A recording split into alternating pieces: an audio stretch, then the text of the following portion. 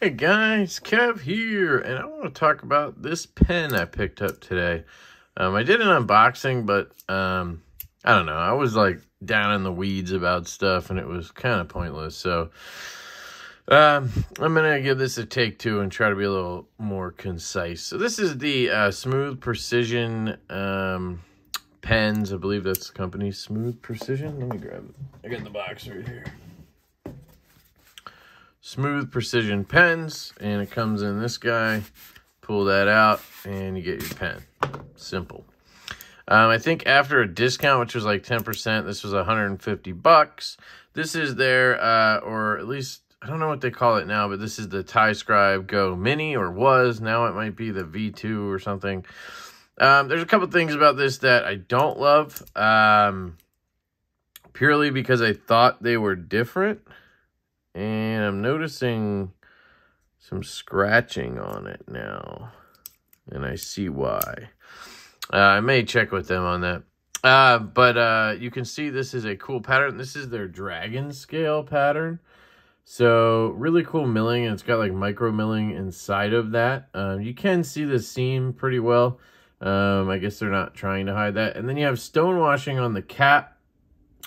On the clip, which is also your mechanism. And I think that's it. And then underneath, but not up here or anywhere else, which is kind of odd to me. I don't know why they didn't just go polished on this stuff. What I was noticing there is as you move the mechanism, I was noticing some kind of gritty feeling before. And that's because it's actually rubbing on the side here, right here, as it comes down. And you can see it's scratching the shit out of that area right there, which I don't know if that's normal, because I actually have another one of these, which is why I got it, because I thought the updates were gonna make a sort of a difference. Yeah, so this one has similar markings, so maybe that is normal. So you see that right there, how it's kind of marked up right along there and underneath, and that's where it, I guess, hits here and comes around. But this one's super smooth. I mean, you don't feel or hear anything. This one,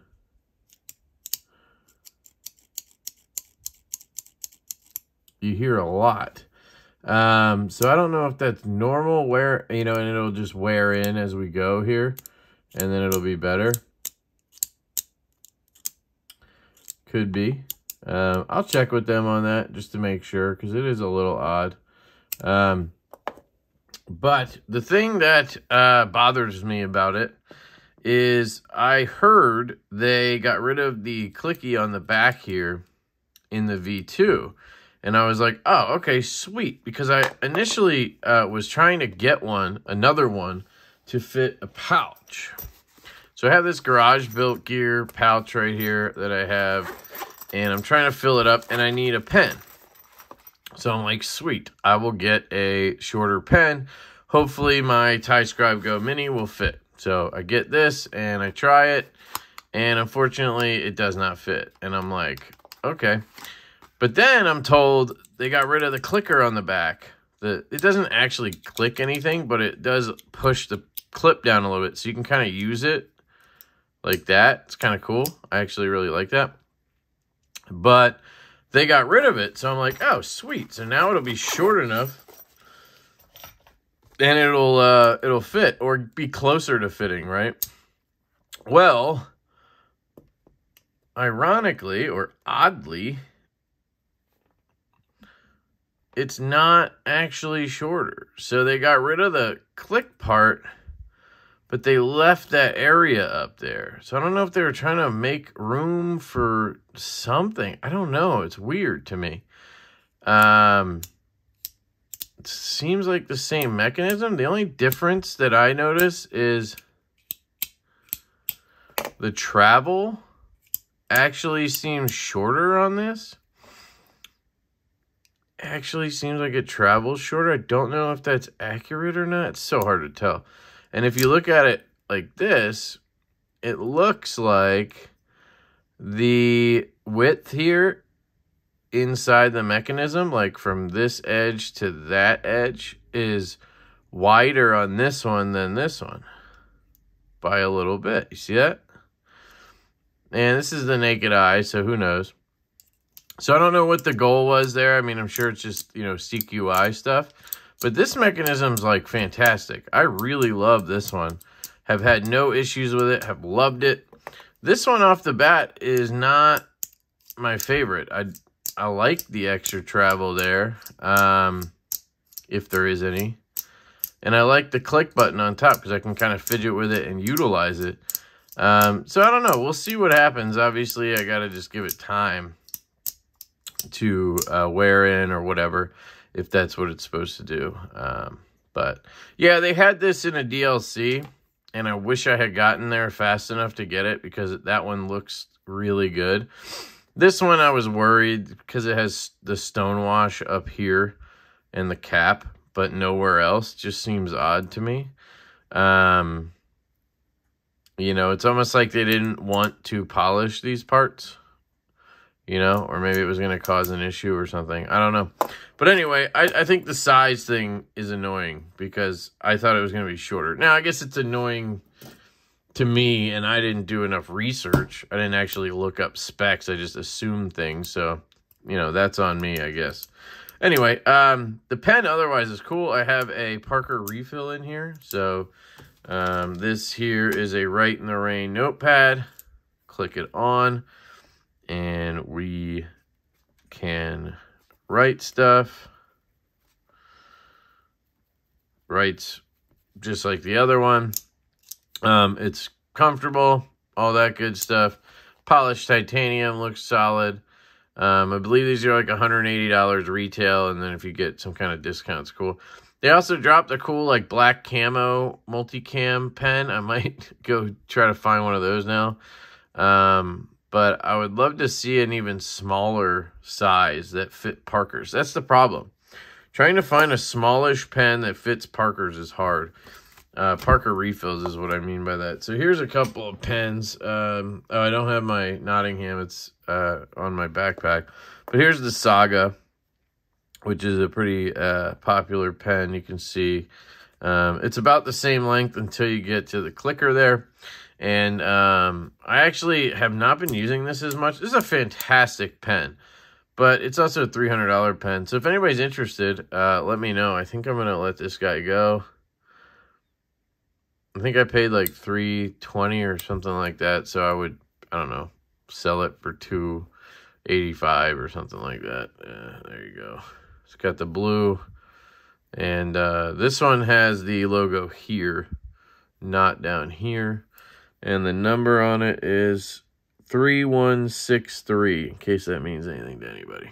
So, anyway, that's it compared to a Saga. And then I showed it to you compared to the other one. Any knives I can show it to you next to? Here's a Audacious Concepts V5 driver or 5.0 driver. And then here is the Audacious Concepts V1 driver. So you can see those. It's bigger than both of those. Here is a Jacob Creates Chickadee. Whoops. And it is a little bit smaller than the Chickadee. Any knives you guys want to see it next to? Here, how about the F5.5? Popular knife. There it is, next to the F5.5. So you can get an idea. Hey, why don't I grab a ruler too? Let's see. Here we go, ruler style. We are at 4 3/4 overall. Is that right? 4 3/4 overall. Okay. Yeah. See, it's not a very big pen. And that's the size I like. I need something smaller for these freaking pouches. I got the Tech Liner pen in my other pouch, and that works. So I don't know, but that unfortunately takes G2 Minis, the one I have. I might try to see if they have one that takes Parker's and get that. But I really do like this pen. I like the mechanism. I'm sure this will wear in. And And I might try to get the multicam if it's not already sold out. I kind of waited because I was like, I have this one on the way, you know. But we'll see. I might grab it. I don't use pens that often, but when I do, I like to have a good one, you know. So let me know what you guys think down below. This is cool. I mean, look at that twirling. I mean, it looks really cool. This is the dragon scale one. They also now have a Valhalla one that they just released. They have that multicam one. They have the stock ones. They got all types of stuff coming out now. I guess they unlocked some potential with some kind of machine so they can do these cool milling patterns that nobody else does. Really digging it. So I dig the Smooth Precision pens. I dig the Nottingham Tactical pens. The Saga is a great pen. Refine EP1 is a good pen. There's a lot of good options. I'm not a tactile guy. I know a lot of people love their pens. There's just always something for me that I don't love. Thickness or the grip or the length. It's always something. These are a great length, and they feel good. I do wish the mechanism was a little more satisfying. It is very smooth. It's definitely getting smoother as we go because it's probably just going to keep wearing until that's completely broken in. So it has that, but I do wish it was a little more like resistance and then it would kind of snap, you know, but it's very easy to manipulate. I do love the jimping on here. So you have that, and that's how you operate it. You flip the clip around. I mentioned the cap a bunch of times, but I didn't show it to you. It has a T8 on the back.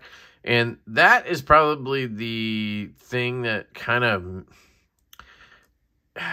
it doesn't kill it or anything, but like it throws it off for me.